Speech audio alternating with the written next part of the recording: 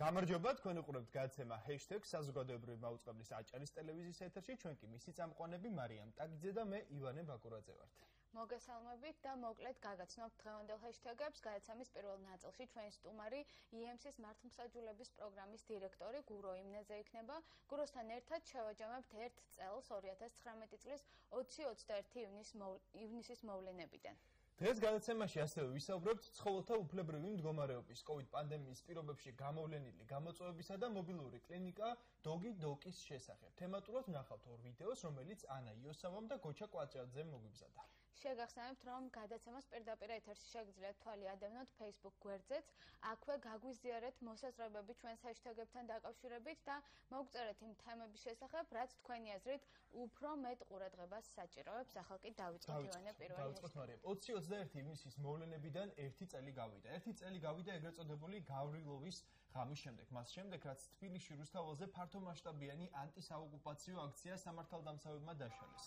აქციის დაშლას კი მასობრივი დაკავებები მოჰყვა. ადგილობრივი და საერთაშორისო ორგანიზაციების მოსაზრებით, სამოქალაქო პროტესტის წინააღმდეგ არაპროპორციული საპოლიციო ძალა გამოიყენეს.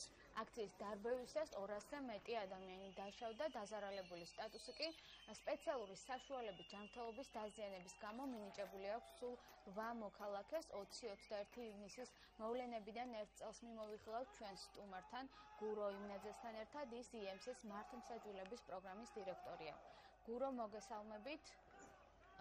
თქვენ პირდაპირ ეთერში ხართ. გურო, როგორ გესმით ჩვენი ხმა? გურო, მოგესალმებით. საღამოშიდობისა. საღამოშიდობის.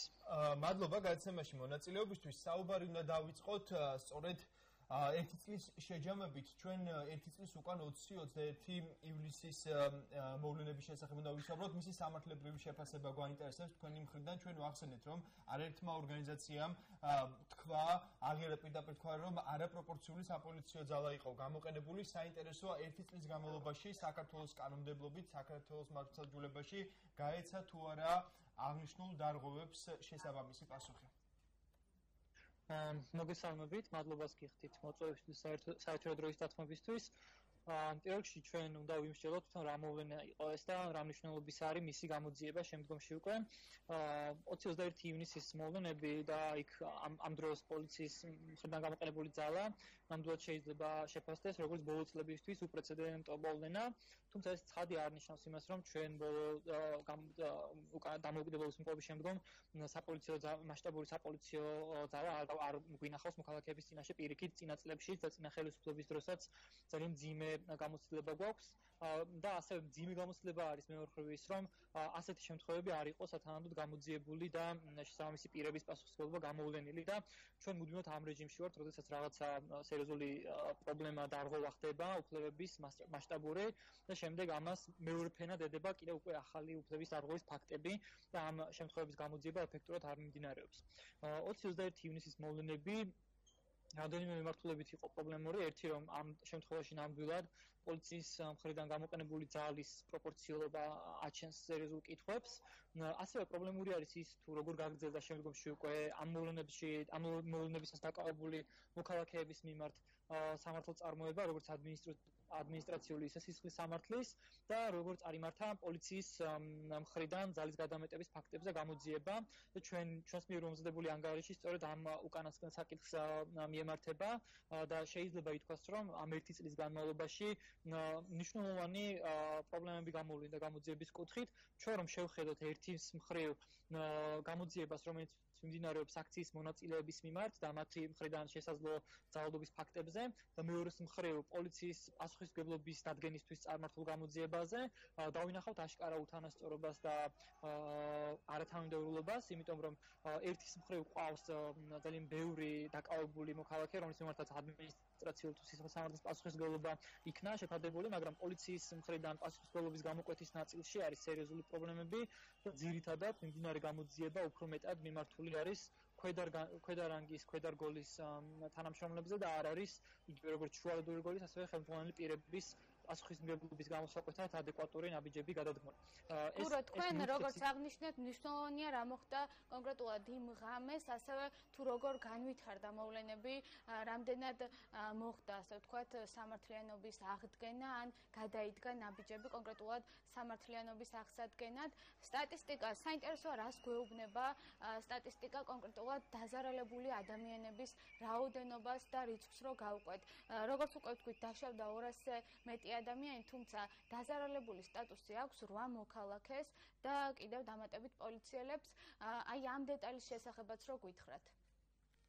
დიახ, ნამდვილად საინტერესო ასპექტი არის ეს. პირველ რიგში დაზარალებული სტატუსზე ვიტყვი, რომ ეს თავისთავად სტატუსი მხოლოდ სიმბოლური მნიშვნელობა არ აქვს. დაზარალებული სტატუსი მნიშვნელოვანია იმ კუთხით, რომ სტატუსის მინიჭების შემდგომ უკვე ოფიციალურად დაზარალებულად ცნობილ ადამიანს შეუძლია გაეცნოს საქმის მასალებს, შეაფასოს გამოძიების მსვლელობა და ჩამოიყალიბოს წარმოდგენები, რამდენად ეფექტურად მიმდინარეობს გამოძიება.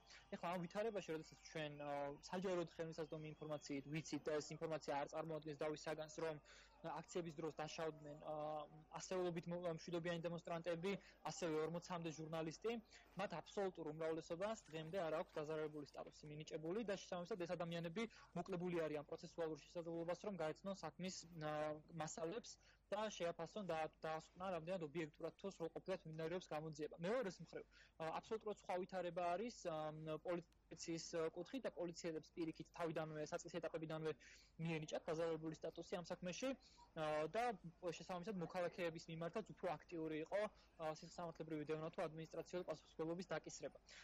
აქ ასევე უნდა ვახსენო ის, რომ ადმინისტრაციული წესით დაკავებული მოქალაქეების მიმართ მთელი სამართალწარმოება წარიმართა ფაქტიურად კონვეიერული წესით, როდესაც სტანდარტული ჩვენებების საფუძველზე ხდებოდა მათთვის ადმინისტრაციული სახდელი შეფარდება და შესაბამისად პატიმრობის გამოყენება ამ ადამიანების მიმართ იმ ეტაპამდე, სანამ არ გადაივსოს საერთოდ დროებითი იზოლატორები, ხოლო ამის შემდეგ ასევე ხედავთ უკვე სასამართლოების მხრიდან რადიკალურად მიდგომების შესვლას და უკვე პატიმრობის მაგივრად ჯარიმების გამოყენებას. ეს იმას მიუსწრებს, რომ სასამართლო უფრო მეტად ხელმძღვანელობდა არა დარღვევის ხარისხის თუ შინაარსის მიხედვით, არამედ სხვა გარემო ფაქტორებით და თვითონ შინაარსობრივადაც ადმინისტრაციული პასუხისმგებლობის საკითხები წყდებოდა ხშირ შემთხვევაში პროცესუალური უფლებების უხეში დარღვევით, რადგან დაცვის მხარეს არ ეძლეოდა ხოლმე საკმარისი დრო მისი პოზიციის მოსამზადებლად, დაცვის მოსამზადებლად, იგივე ადვოკატთან კონსულტაციები ამ ადამიანებს მნიშვნელოვნად ჰქონდათ შეზღუდული და ასე შემდეგ.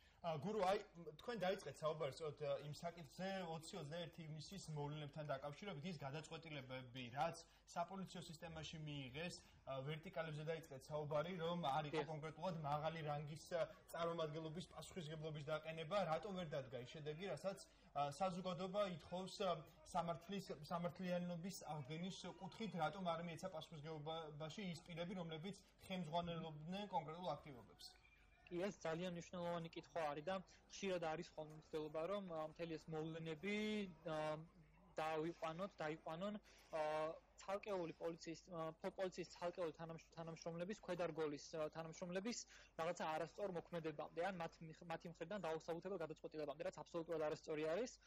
მთელი ეს ერთწლიანი გამოძიება და პროცესების დაკვირვება აჩვენებს, რომ 20-21 ივნისის დროს სამართალმცავ უწყებებს არ ჰქონდათ ერთიანი სტრატეგიული ხედვა, როგორ უნდა გამყოლებოდნენ პროტესტს. ეს ერთი პრობლემა, რაც პრინციპში მიუთითებს უკვე ხელმძღვანელობის პასუხისმგებლობაზე და სუსტ მენეჯმენტზე. მეორის მხრივ, ასევე გამოძიებიდან ჩანს, რომ ხშირ შემთხვევაში არ იყო კოორდინაცია შუალედურ რგოლსა და ხელმძღვანელობას შორის და ასევე უკვე ამ ბრძანებების რგოლის სწორად ჩატანა რიგით თანამშრომლებამდე და ბევრ ნაწილში ძალიან ქაოტურად განვითარდა მოვლენები.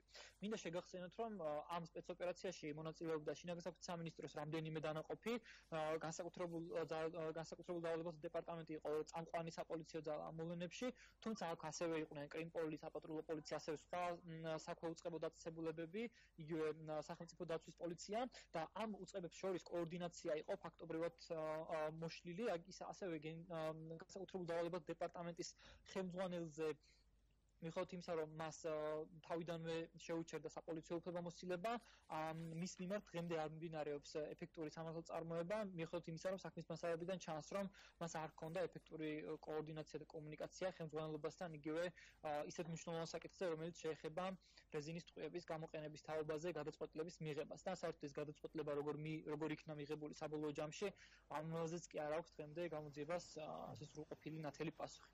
პასუხებთან და კითხვებთან დაკავშირებით ამ ერთი წლის განმავლობაში არაერთი განცხადება გაკეთდა ხელისუფლების სხვადასხვა შტოს მხრიდან, სხვადასხვა ოფიციალური პირის მხრიდან შეიძლება ითქვას და რამდენიმე დღის წინ ასევე გიორგი გახარია უპასუხა ჟურნალისტებს და უთხრა, რომ კითხვა რა თქმა უნდა ბევრი არსებობს, თუმცა ეს კითხვები არის მეორეხარისხოვანი და მთავარი არის ის, რომ არ მოხდა იმ ღამით დესტაბილიზაცია და პარლამენტის შტურმით აღება.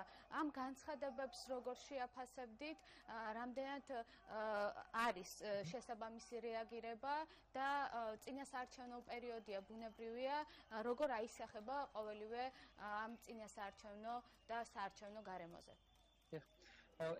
ეს რიტორიკა პრემიერის მე ძალიან მაგონებს იგივე მაშინ წინა ხელისუფლების წარმომადგენლების პასუხებს ისეთ მომენტებზე როგორც იყო 7 ნოემბერი 26 მაისი, როცა ისინი საუბრობდნენ მხოლოდ იმაზე, რომ თავიდან აერიდეს რაღაც სახელმწიფო გადატრიალება და ამის იქით მოქალაქეების უფლებების ძალიან ფუნდამენტური უფლებების უხეშად შევახვაზე ისინი აქცენტს არ აკეთებდნენ. სამწუხაროდ დღესაც იგივე მეორდება და ეს არის პრობლემური. მეორეხარისხოვანი, პირველხარისხოვანი ამ პრობლემების დაყოფა არ არის სწორი. როდესაც საუბარი არის ჩვენი ასეულობით მოქალაქის ჯანმრთელობის დაზიანებაზე, შეუძლებელია ჩვენ ამ პრობლემაზე ვისაუბროთ როგორც მეორეხარისხოვან პრობლემაზე. მეორის მხრივ ნამდვილად არავინ დაობს, რომ 20 ივნისის დროს აქცია ბოლომდე ინარჩუნებდა მშვიდობიან ხასიათს, თუმცა ჩვენ ვერ ვნახეთ ვერანაირი რეაგირება რა იღონა ამ მოვლენების დროს სახელმწიფომ იმისთვის, რომ თქვა თუნდაც განეცალკევებინა უფრო აგრესიული ჯგუფები, სხვა მშვიდობიანი დემონსტრანტების მხრიდან მათ მიმართ გამოყენებული იყო პროპორციული ძალები, რომ მთლიანად ეს აქცია არ დარბეულიყო ისე, რომ გაზრდილიყო მისი მონაწილეების მიმართ ფიზიკური დაზიანების რისკები. ამ მიმართულებით ჩვენ არაფერი არ ვიცით რა იღონა ხელისუფლებამ და თვითონ ეს რიტორიკაც რომ მეორეხარისხოვანი არის ეს საკითხი უკვე თავისთავად ნათელს ხდის იმასაც რომ თავისთავად გამოძიება უკვე ამ ძალის გადამეტების ფაქტებზე არ იქნება ეფექტური, არ არის ეფექტური და ეს არ წარმოადგენს სახელმწიფოსთვის პრიორიტეტულ საკითხს. რაც ცხადია არის ძალიან სერიოზული პრობლემა. გურო, დიდი მადლობა სტუმრობისთვის. გურო იმნაძე იემსის მართლმსაჯულების პოლიტიკის დირექტორი იყო ჩვენი სტუმარი. მადლობა. მიმოვიხილავდით გასულ 1 წელს ეგრეთ წოდებული გავრილოვის ღამიდან. შეგვიძლია ვიდეოც ვნახოთ თემატური. სადაც სტატისტიკა და არსებული ფაქტები არის ნაჩვენები და უკვე შემდეგ ჰეშთეგზე გავაგრძელებთ, ჰეშთეგით გავაგრძელებთ გადაცემას.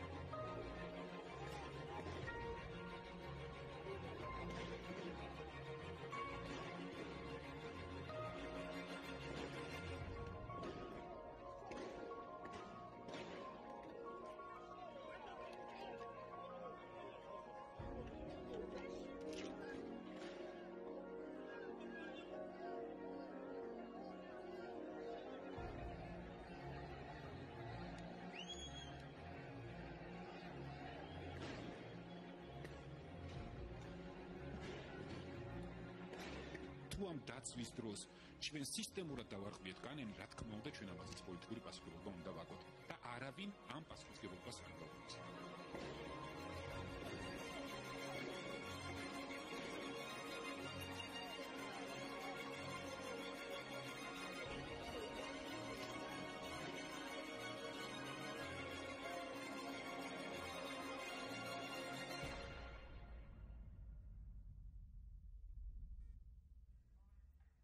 აღნიშნული ვიდეო ადამიანის უფლებების სწავლებისა და მონიტორინგის ცენტრმა მოამზადა და ჩვენ შემდეგ ჰეშთეგზე უნდა გადავიდეთ პანდემიის პერიოდის სხვადასხვა მიმართულებით. მიმოვიხილეთ გასული გადაცემების ფარგლებში, დღეს შინაურ და ასევე მიუსაფარ ცხოველებზე ვისაუბრებ და მათ საჭიროებებს მიმოვიხილავთ სტუმრებთან ერთად.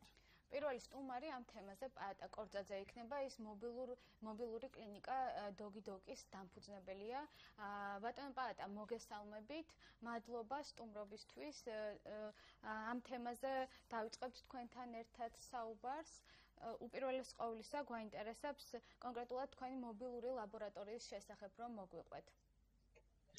მოგესალმებით, მარიამ.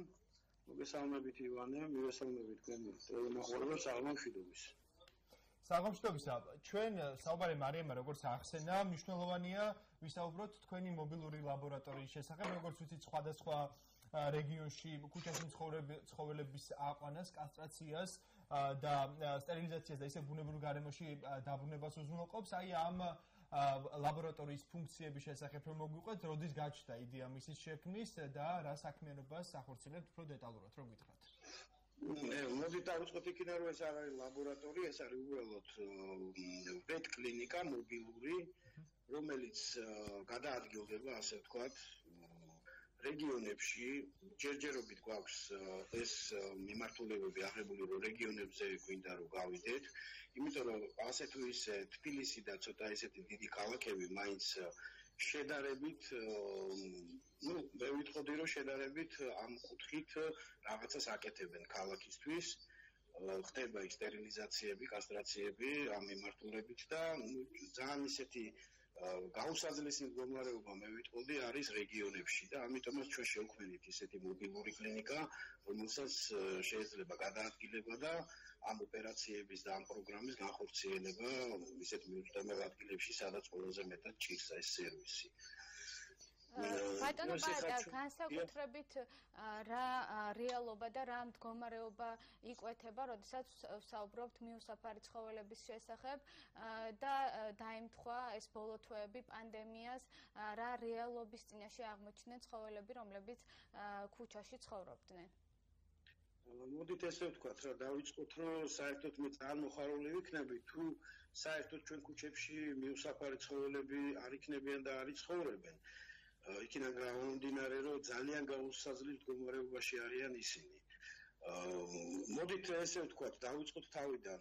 ჩვენ მოვიშინაურეთ შინაური ცხოველები, გავიხადეთ ისინი პარტნიორებად, მეგობრებად, ასე ვთქვათ. შემდეგ მევატოვეთ რა, ეხლა მე ყველაზე არ ვამბობ, რა თქმა უნდა, უმეტესობა ისეთ პატრონებზე ვამბობ, რომლებმაც გამოყარეს ეს ძაღლები და გახდნენ აქედან მიუსაფარები და ჩვენ ამ მომენტში რაღაც პასუხისმგებლობას უმეტესწილად ადამიანები რაღაც ვერ ვზნობთ და ამიტომ მოგვიმრავლდა ეს მიუსაფარი ცხოველები, ქუჩის ცხოველები, ასე ვთქვათ რა. არიან ძალიან გაუსაძლის პირობებში, იმიტომ რომ ის სეგმენტი, რომელიც უვლის, რომელიც რაღაცა სულიერად ახლოს არის თავის სიკეთესთან, რომელიც უნდა გააკეთოს ამ ცხოველებისთვის, პირველ რიგში ძალიან ცოტაა, ასე რა. უმეტესწილად მაინც ცხოველით მოძულე ან საერთოდ ფლეგმატური ადამიანები არსებობენ ჩვენს ირგვლივ. და ძალიან გაუსაძლის პირობებში თვითონ ეს ხალხიც არის, მარტო ცხოველები არა, იმიტომ რომ ვისაც გული შეტკივა, ხო, ძალიან ბევრ პრობლემას აწყდება. იქიდან გამომდინარე, რომ თუნდაც ეს პროგრამა ავიღოთ, სტერილიზაცია, კასტრაცია, რას მოიცავს ეს პროგრამა? ანუ არის ჰუმანური მეთოდი პოპულაციის მართვის, რომელიც ყველა ცივილიზებულ ქვეყანაში არის დანერგილი და ეს პოპულაცია იმართება ესე იგი ჰუმანურ მეთოდით სტერილიზაცია კასტრაციით. ეს არის ანუ ოპერაცია უკეთდება ამ შემთხვევაში ძაღლს, რომელიც აღარ გამრავლდება. ამ მომენტშივე უკეთდება ანუ აცრები, ამ მომენტშივე უკეთდება კომპლექსური აცრა, ანუ უკეთდება კიდე ცოფის აცრა და ჰერმეტიზაცია. და აქედან გამომდინარე ის ძაღლი უკვე ითაგება ძაღლი და ის უკვე აღარ წარმოდგება. ეხლა ახლა ჩაგიკითხოთ ჩვენ ბუნებრივად როდესაც გადაცემას ესე ვთქვათ ვაორგანიზებდით, შემოვიდა ძალიან ბევრი კითხვა, ერთ-ერთი კითხვა იყო იმასთან დაკავშირებით, აი კასტრაციასთან და სტერილიზაციასთან დაკავშირებით, ლეკვებთან მიმართებაში, ხოლმე აი რა პროცედურები უნდა დავიცვათ, რომელი თვიდან შეიძლება უკვე ან რა საკიდან შეიძლება ამ მსგავსი პროცედურების განხორციელება, აი ამის შესახებაც რომ გითხრათ. ეხლა მეგეთქვით რა, პირველ რიგში სტერილიზაციის ოპერაციამდე აცრების გამო, რადგანაც აცრები უკეთდებათ, უნდა ჩატარდეს ძაღლის დეჰელმეტიზაცია, ანუ ჭიაზე დამუშავება, ეს აუცილებელია. ლეკვების შემთხვევაში პირველ, ასე ვთქვათ, ამძუებამდე შესაძლებელია ძალიან კარგიც არის ლეკვების სტერილიზაცია, იმიტომ რომ არანაირი ჰორმონული დარღვევა ლეკვების გასტერილების დროს შემდგომში არ არსებობს. ამიტომ სადღაც დაახლოებით 3 თვიდან უკვე შესაძლებელი სიტუაციიდან გამომდინარე, იცით, ზოგჯერ ისეთი გამოუვალი მდგომარეობა იდეალური, მე ვიტყოდი არის 5-6-7 თვე, მაგრამ როცა სიტუაცია არის ისეთი, რომ გამოუვალი მდგომარეობა ძალიან ბევრი ლეკვები ქუჩაში არიან, პირდაპირ ტრასებზე არიან, რომლებიც პირდაპირ განწირულებიან ერთ დღეში, ორ დღეში, რომ ისინი ან მანქანა გადაუვლის, ან რაღაც ძალადობის მსხვერპლი გახდება. აქედან გამომდინარე, რა თქმა უნდა, ის უნდა გასტერილდეს თუ გადაურჩა ისევ რაღაცა ესეთ რაღაცეებს და გააგრძელა სიცოცხლე რა. ამიტომ 3 თვიდან უკვე შესაძლებელია, რომ ჩაუტარდეთ მათ ეს პროცედურები.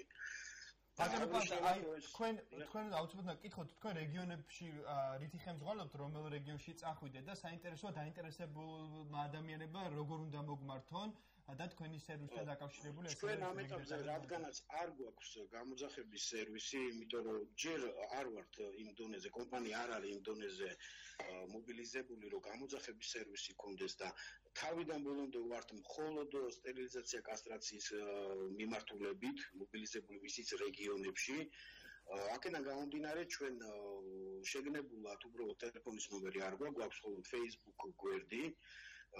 Mobile vet clinic dog, ანუ ქართულად იგივე თარგმანში, ქართული შრიფტით, მობილური კლინიკა dog-i. შეგიძლიათ რომ დაგვიკავშირდეთ, მთავარი რა არის ახლა ჩვენ მქონდა ეს ახალი კომპანია, ეს ახლა დავაარსეთ, ჩვენ პირველი საპილოტე გასვლა ქონდა ქალაქ ყვარელში. იქ ერთი დღის განმავლობაში ჩვენმა ვეტერინარებმა გაასტერილეს 38 ძაღლი. და 17 რიცხვში ახლა გუშინ წინ ქონდა გასვლა ქალაქ ცხეთაში, სადაც გასტერილდა 29 ძუ, ანუ დასრული და ანუ 2 ლეკვი იქიდან.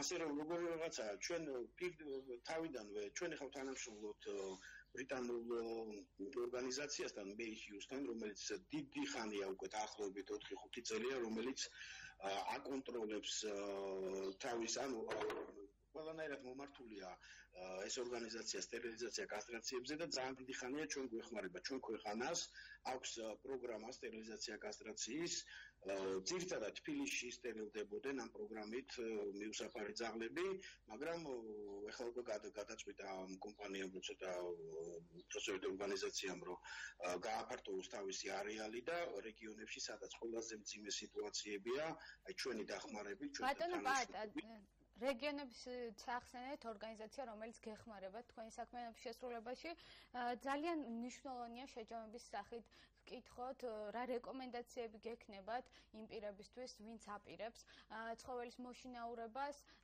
და ასევე აღნიშნეთ ის გამოწვევები, რის წინაშეც არიან მიუსაფარი ცხოველები, თქვენი აზრით და თქვენი გამოცდილებით, რა განაპირობებს ხშირად საზოგადოების მხრიდან გულგრილობას ცხოველების მიმართ და რამდენად გვაქვს ცხოველების მოვლის კულტურა განვითარებული, ასე ვთქვათ. პირდაპირ ვიტყვი, რომ უმეტეს შემთხვევაში კულტურა არ არსებობს ამისი ჩვენ ქვეყანაში, სამწუხაროდ ეს, რადგანაც დღესდღეობით ისეთი ტენდენცია, ეს მიუსაფარი ძაღლებიც ყველა ერთ დროს სახლის ძაღლები იყვნენ და ოჯახში იზრდებოდნენ, ასე ვთქვათ, სანამ პატარები იყვნენ და საყვარლები და ძალიან ცუდი ტენდენცია, იმიტომ რომ ზოგ მშობელს უნდა პატარა გაახაროს თავის სახლში, მოყავს, ანუ მე პირდაპირ მინდა ყველას ურჩიო, რომ ჯერ კარგად დაფიქრდეს სანამ ცხოველს აიყვანს, რისთვის ჭირდება, ვისთვის ჭირდება, რა, ანუ თუ აქვს იმის უნარი, რომ აიღოს პასუხისმგებლობა ამ ცხოველზე. ეს ხო სულიერი არსება, ეს ხო ნივთი არ არის, აქსესუარი არ არის, რომ შეიძინო და მოგვეზდეს და შემდეგ ქუჩაში გააგდო. ეს შედეგი არის დღესდღეობით რაც ხდება ჩვენს ქვეყანაში და ძალიან ცუდი სიტუაცია ამ მხრივ. ამის შედეგია, ეს არის უპასუხისმგებლო მეპატრონეებისგან გამომდინარე, ხო? ანუ აიყვანეს ლეკვი, შემდეგ რაღაც გაიზარდა ლეკვი, აღარ გახდა ისეთი საყვარელი ზრუნვა უფრო მეტი ჭირდება და ის ძაღლი ყოველ შემთხვევაში უკვე სახლში აღარ არის და არის ქუჩაში და ქუჩის ცხოვრებისთვის არის განწირული, რომელიც ძალიან საშინელია სულიერი არსებისთვის, როცა ჯერ პირველ რიგში მიგატოვებენ და შემდეგ უკვე არსებობის ესე შენარჩუნებისთვის და ამიტომ პირველი რაც შემიძლია მე ვთქვა, კარგად უნდა დაფიქრდეს, ვინც ცდილობს რომ სახლში მეგობარი შეიძინოს, ვინც ცდილობს რომ სახლში თუნდაც ოჯახში ჯერთი პატარა რო იზრდება ოჯახში ცხოველთან, სულიერ არსებასთან და ძაღლთან, ის სხვა ატმოსფეროთი იზრდება, ხო გესმით? ძალიან ბევრ ზრუნვას სწავლობს პირველ რიგში, სწავლობს სითბოს, სიყვარულს.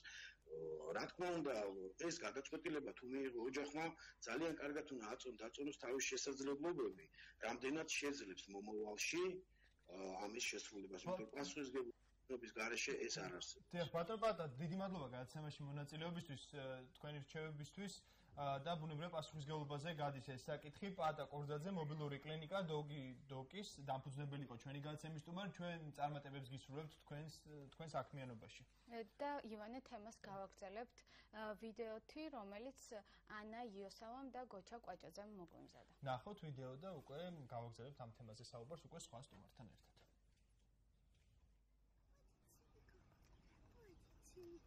მიუსაფარი ცხოველი ყოველთვის იყო საქართველოში და ყოველთვის ძალიან დიდი რაოდენობით იყვნენ.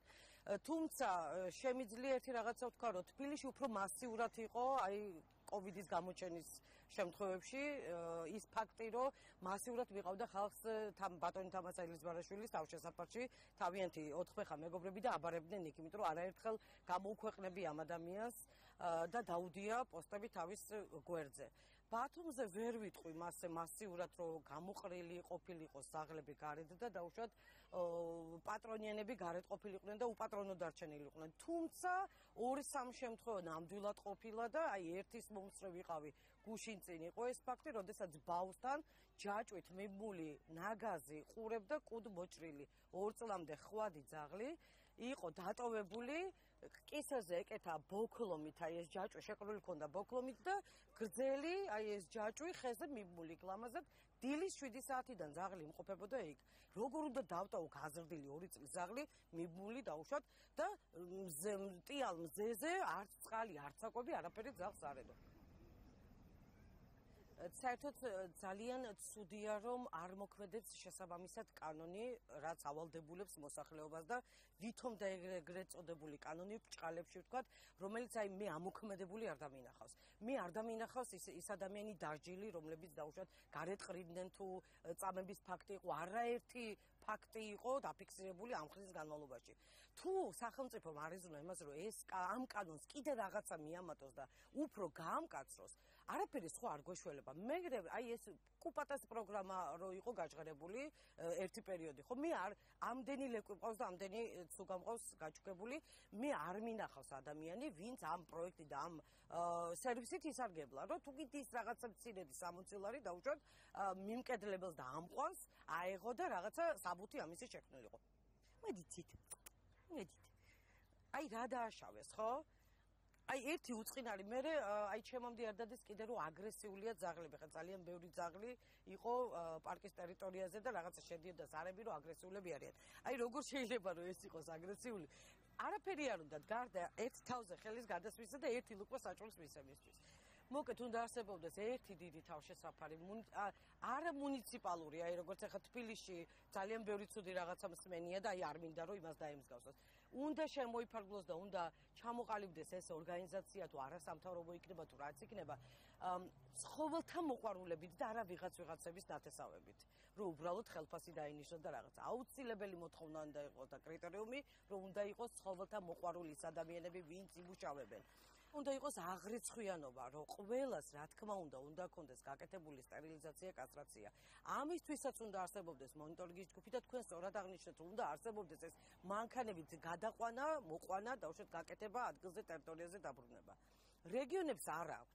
ქობულეთსაც არ აქვს ელემენტარული აიბოლიტი ჩადის. მოყავს იქედან გარკვეული რაოდენობის ცუგები, უკეთებენ სტერილიზაცია, კასტრაციას და უბრუნებს მერე უკან. უნდა არსებობდეს პატარა მინი კლინიკა, რაღაცა რომ აი ეს მიუსაფარი ცხოველები ესე მასიურად არ დამრავლდეს. აი ახლა პანდემიის დროს მაგალითად ხო რეგულაციები ხო დაგვიწესეს, ხო ვასრულებდით იმ რეგულაციებს, ხო დავდივართ იმ პირბადეთი, ხო თავშეყრის ადგილებში ხო არ ვიკრიბებით, იმიტომ რომ სახელმწიფომ დაგვავალდებულა ეს. ასე რომ დაავალდებულოს სახელმწიფომ, აი ეს საკითხიც და განიხილოს შესაბამისად და ეს კანონ პროექტი გაამკაცროს და გააფართოვოს, მაშინაც მივიღებთ კარგ შედეგს, თორემ მანამდე ვილაპარაკოთ ესე და ვიყოთ. თემას ვაგრძელებთ ვეტერინარ დავით ნანობაშვილთან ერთად. ის უფრო მეც გვეტყვის პანდემიის დროს გამოვლენილი გამოწვევების შესახებ, თუ როგორი რეალობის წინაშე აღმოჩნდნენ მიუსაფარი ცხოველები და როგორია შინაური ცხოველების მოვლის კულტურა განსაკუთრებით პანდემიის პირობებში. ბატონი დავითი ჩვენ პირდაპირ ეთერში გვერდება. საღამო მშვიდობისა, მადლობა გადაცემაში მონაწილეობისთვის თქვენ. მოგესალმებით, გამარჯობათ. კიდევ ერთხელ მოგესალმებით ბატონო დავით. უნდა დავიწყოთ პანდემიის კონტექსტით საუბარი თემაზე. თქვენი შეფასება როგორი იქნება COVID პანდემია, როგორ აისახა ცხოველებზე, როგორც მიუსაფარ ცხოველებზე, ასევე შინაურ ცხოველებზე. დავიწყოთ თავიდან, დაწყისი მოხდა, ასე ვთქვათ, გამოცხადება პანდემიის და ხალხი მიხვდა, რომ მართლა რეალურად საფრთხის წინაშე დადგნენ, მას დროს დაიწყო აგრესია ცხოველების მიმართ, იმიტომ რომ ძალიან დიდი შავი პიარი წავიდა ყვითელფესაში რუსეთიდან და ჩინეთიდან. თითქოს და ხან ვებქვი დაინფიცირდა, ხან ლომი დაინფიცირდა, ხან ძაღლი დაინფიცირდა, ხან კატა დაინფიცირდა. ჭორაობის დონეზე იყო ეს ყველაფერი და ამ დროს მოყვა რა თქმა უნდა უკვე გასაგებად რეგიონებში აგრესია ცხოველების მიმართ. მაგრამ მე უკვე ჩვენ ვეტერინარები ჩავარდით საქმეში და ხალხს აუხსენით, რომ ძაღლს ტექნიკურად და კატას ვერ დაემართება ეს პროდუქტად ეს COVID-19, SARS-CoV-2, როგორც სამიწუხო დასახელება ამ ვირუსის, მე უკვე შემცირდა თავისთავად აგრესიები ცხოველების მიმართ. როცა ხალხმა გაათვალისწინებია, რომ ცხოველი არ წარმოადგენს არანაირ საფრთხეს მისი ჯანმრთელობისთვის, მაგრამ თავიდან როცა იყო პანიკა, თავისთავად იყო ძალიან ცუდი ფაქტები. განსაკუთრებით ბორჯომში მოხდა, თუ სწორად მახსოვს, ძალიც კი გადმოაგდეს მაღალი სართულიდან. დიახ, ბატონო დავით, ჩვენ საფრთხე აღარ არის და საშიში აღარ არის, ხალხი ხვდება მაგას და აგრესიაც შემცირებული. დიახ, აი ამ დეზინფორმაციის წყალობით ძალიან სავალალო შედეგები ვიხილეთ არ მხოლოდ საქართველოში, არამედ მთელი მსოფლიოს მასშტაბით. ჩვენ უნდა გავაგრძელოთ საუბარი თქვენთან მოვლის კულტურის შესახებ, შინაური ცხოველის და არა მხოლოდ საინტერესო რამდენად არიან მზად შინაური ცხოველის პატრონები, რომ გააკეთონ, განახორციელონ მათი ეგრეთ წოდებული მეგობრების აღრიცხვა და ჩიპირების პროცესის შესახებაც უფრო მეტი რომ მოგვიყვეთ რა მდგომარეობა ამ კუთხით დღეს საქართველოში. ჯერ გავმარტოთ, რას ნიშნავს ბუნებრივია ჩიპირება. ჩიპირება დავიწყოთ იქიდან სავალდებულო არის მხოლოდ თბილისისათვის ჯერჯერობით, ეს იმიტომ რომ ჩიპირა არის ზოგადად, არის ინდივიდუალური 13 ნიშნა კოდი, უნივერსალური 13 ნიშნა კოდი, ეს უკვე პირადი ნომერი ცხოველის, რომელიცაც გადადება ხდება ტანკში, რომელიც აბსოლუტურად უნებელია და ვთქვათ, გვერდ ეფექტს ან მოწამვლას, ან ლეტალობას არ იწვევს ცხოველის. მე ამ 13 ნიშნა კოდის ქვეშ, ანუ პირადი ნომრის ქვეშ უკვე შეყვას ინფორმაცია მფლობელის მისამართის, სახელი, გვარი, ტელეფონი და სხვა პირადი ინფორმაცია. როცა ცხოველის დაკარგვა ხდება, ან გაპარვა, ან დაკარგვა, ან მოპარვა, უკვე ხდება განაცხადის შეტანა, რომ ცხოველი ამას ამ ჩიპის ნომრით დაკარგულია. თუ ეს ცხოველი ხდება მუნიციპალურ თავშესაფარში საქართველოში, თბილისში ეხება, ავტომატურად უკავშირდებიან მე პატრონეს და ეუბნებიან თქვენი ცხოველი შემოვიდა ამან მისამართზე, თქოს მოაკითხოთ. მაგრამ ხალხს გონიათ დღემდე რომ ამას აქვს GPS ნავიგაცია, ეგრეთ წოდებული ამ ჩიპებს. არა, მსგავსი ჩიპები საქართველოში არ არის შემოტანილი, მხოლოდ სკანერით გაატარების ხარჯზე ხდება ამოცნობა ამ 13 ნიშნა კოდის. სამწუხაროდ ჯერჯერობით სავალდებულო მხოლოდ თბილისისთვის არის ეს კანონი და თუ რეგიონებშიც მიიღებენ ძალიან კარგია. მაშინ უკვე შემცირდება თავისთავად დაკარგული ცხოველების რაოდენობაც და ხალხიც უფრო პასუხისმგებლობით მოეკიდება თავის ცხოველებს. იმიტომ რომ ნახეთ რა ხდება, რამ მოიწვია ამ ჩიპირების აუცილებლობა თბილისში. შე შემთხვევაში, როცა ხდებოდა ცხოველის მობეზრება ჭყალებში და მობეზრდა პატრონს, ხდებოდა გასვლა ქუჩაში. აიყვანეს თბილისის ზღვაზე ან ლისზე მნიშვნელობა და გაუშვებდნენ. ეხლა იგივე პრაქტიკას ვეღარ აკეთებენ, იქიდან გამომდინარე, რომ საფინანსო საჯარიმო სანქციებია ამ საქციელისათვის.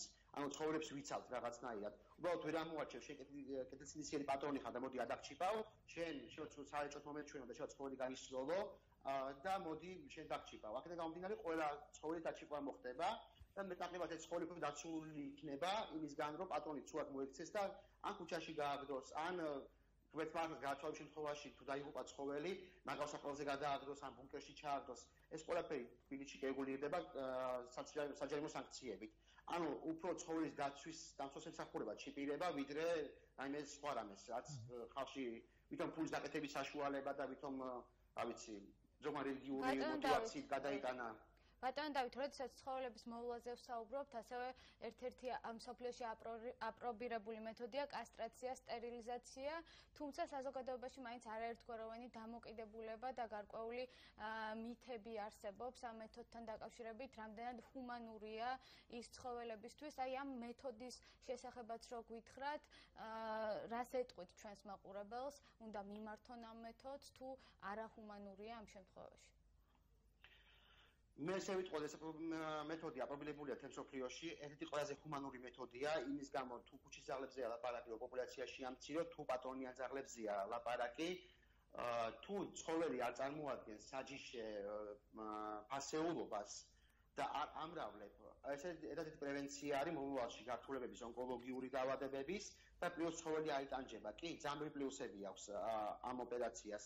ანუ შენ ცხოველს აღარ წირავთ ანჯვისთვის. ანუ უნდა და არა ეს წარმოიდგინეთ მარტინაზე რო აუხსნა. მე კი რა თქმა უნდა მომხრე ვარ ამ მანიპულაციის ყოველ შემთხვევაში თუ ცხოველი აწარმოადგენს საჯიშე ღირებულებას. ბატონო დავით, აი დიახ, დაასრულეთ რეპლიკა. დავასრულდი ასე. იმის გამო რომ ჩვენ ქართველები ყველაზე ჭკვიანიერი ვართ სოფლიოში, ვამრავლებთ ყველაფერს რაც კი მოძრაობს. ამიტომ ყავს გაურკვეველი ჯიშის ძაღლები ყველა სფეროში, ეხება ნებისმიერ ჯიშს, მოი კაი ძაღლი მყავს, კარგი ძაღლი მყავს, მოდი შევაჯვაროთ. ეს ძაღლი თუ არის მოდი სწორად გამოვთქვა კინოლოგიურად არასწორი, ანუ ეგრეთ წოდებული ჭყალებში ბრაკი, მისი გამრავლება იგრძალება, იმიტომ რომ შთამომავალში არ გადაიცეს ეს ნაკლოვანებები. იქიდან გამომდინარე, ჩვენ ქართველები ამას არ უყურებთ, ღებულობთ ძალიან ბევრ პრობლემებს.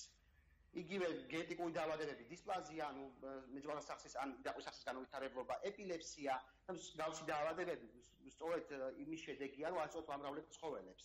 აქედან გამომდინარე, კიდე გავიმეორებ, თუ ცხოველი არ წარმოადგენს საჯიშე ღირებულებებს, ნუ რა ვამრავლებთ ეს ძაღლებს. ჯობია მიმართოთ სტერილიზაცია, კასტრაციას. ამით გაუხანძლიოთ ხობა ჩვენ ოთხფეხა მეგობრებს და გაუმფრთხილდებით მოვალ შთამომავლობას. დიახ, აი ბატონო დავით, ბოლო კითხვით, შემაჯამებელი კითხვით გადმოვალთ თქვენთან. საინტერესოა თუ არსებობს სახელმწიფოს დონეზე პოლიტიკა, თუნდაც პოპულაციის მართვის თვალსაზრისით და ასევე საინტერესოა როგორ უყურებს სახელმწიფო ცხოველებს ზოგადად და არის თუ არა რაიმე ტიპის პროგრამები, რომელიც სწორედ ორიენტირებულია იმაზე, რომ ქუჩაში უპატრონო ძაღლების რაოდენობა შემცირდეს და მათი უფლებები დაიცვა შეძლების დაგვარად.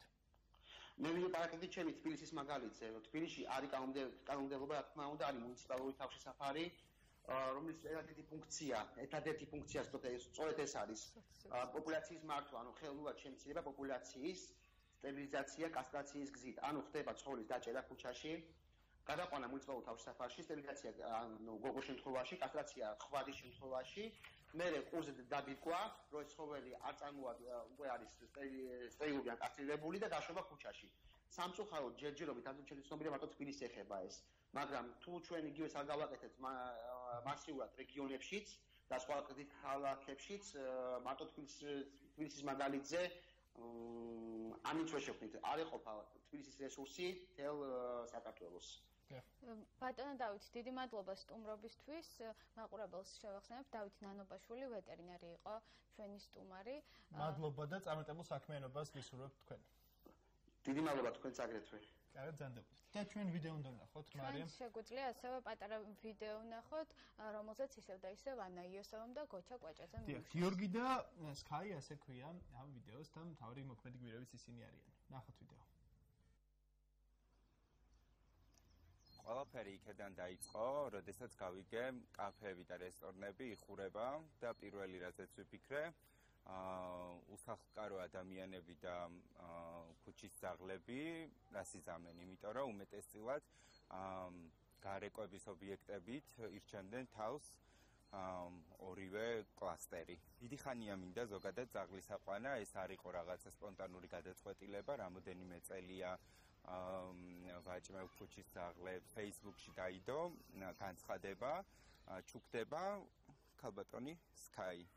რო დავინახე, აი ეგრევე მივხვდი, რომ ის იყო რასაც ამდენი წელი ვეძებდი და ზუსტად ის ძაღლია, რომელიც მე უნდა ამეყვანა.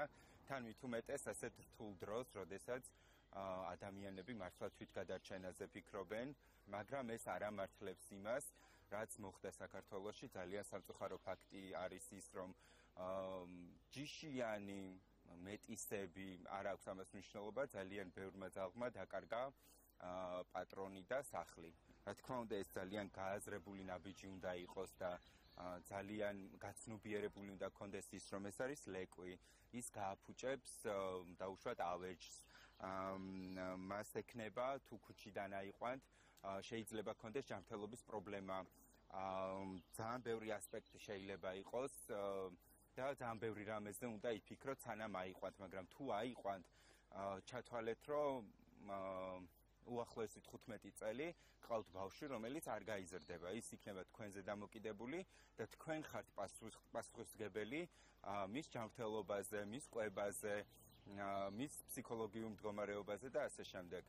თუ თქვენ ეს გაცნობიერებული არ გაქვთ, მაშინ ძაღლი არ აიყვანოთ და თუ გადაწყვიტეთ, რომ ამხელა პასუხისმგებლობის აღება შეგიძლიათ, აუცილებლად აიყვანეთ და მე მოგიწოდებთ, რომ აიყვანოთ ქუჩიდან ძაღლი, რადგან აი ამ ქალბატონს რო სიყვარულის უნარი აქვს, ისეთი ალბათ არავის.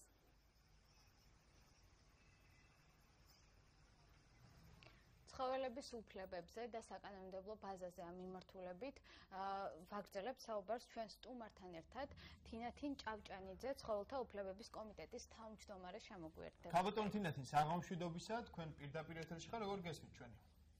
კარგად მადლობთ. დიდი მადლობა მოწვევისთვის. მადლობა თქვენ რომ მოახერხეთ. საუბარი ცოტა დრო გვაქვს და ძალიან ბევრი საკითხი გვინდა თქვენთან ერთად. მოვიხილოთ, პირველი კითხვა არის, როდესაც ჩვენ ცხოველთა უფლებების შესახებ ვსაუბრობთ, აუცილებელია ჩვენ საკანონმდებლო ბაზა განვიხილოთ. საინტერესოა საქართველოს საკანონმდებლო ბაზა რამდენად იძლევა საშუალებას, რომ ცხოველთა უფლებები იყოს მაქსიმალურად დაცული. რა ვითარება გვაქვს ამ კუთხით დღეს ქვეყანაში? ამ კუთხით მე მინდა გითხრათ, რომ ძალიან ძიმე სიტუაციაა, ვინაიდან დღესდღეობით რაღაცა რეგულაციები არსებობს დიდ ქალაქებში, მაგრამ ეს იმას არ ნიშნავს, რომ სრულიად საქართველო მოცულია ამ კანონმდებლობით.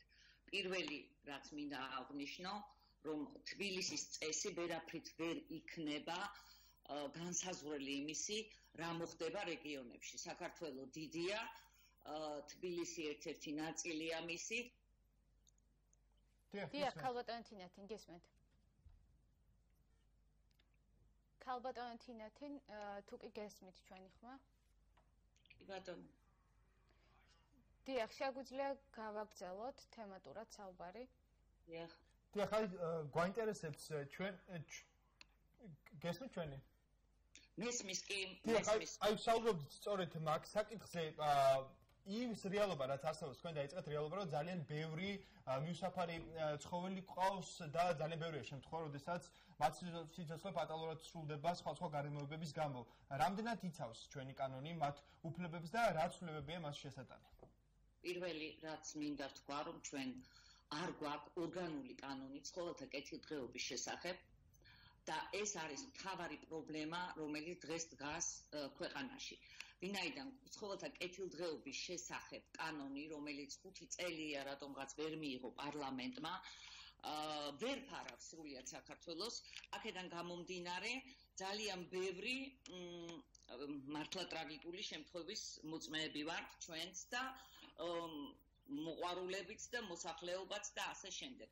პირველი რა უნდა გააკეთოს სახელმწიფომ, აიღოს პასუხისმგებლობა ყველაფერზე, რაც ქვეყანაში ხდება და მათ შორის ცხოველებზეც, ვინაიდან მე მგონია, რომ სახელმწიფოში მთელ ტერიტორიაზე რაც ხდება, მათი პასუხისმგებლობაა.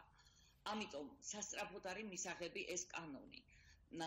ერთი რაც მინდა აუცილებლად აღვნიშნო, რომ ეს კანონი მარტო სტერილიზაცია, კასტრაციით არ შემოიფარგლება და საერთოდ პოპულაციის მართვა ვერაფრით ვერ შემოიფარგლება, მხოლოდ სტერილიზაცია, კასტრაციით და გეტყვით რატომ. თუკი ჩვენ არ გვექნება ბაზა და აღრიცხვა მთელ საქართველოში არსებული თუნდაც პატრონიანი ცხოველების, უპატრონო ცხოველების დაცვაც აუცილებელია, რომ იცოდე რამხელა პრობლემის წინაშე დგეხარ, მაგრამ თუკი ჩვენ არ აღრიცხავთ, იდენტიფიკაციას არ გაუკეთებთ სრულიად საქართველოში ცხოველებს, დამთავრდება იმითი, რომ ჩვენ ერთ წრეზე ვიტრიალებთ ძალიან დიდხანს და წყალს ვნაყავთ. როდესაც ერთ ცხოველს ასტერილებთ და იქ პარალელურად ჩდება ერთი გაუსტერილებული ცხოველიდან 6, მე მგონი ძალიან ადვილი გამოსათვლელია რა ხდება.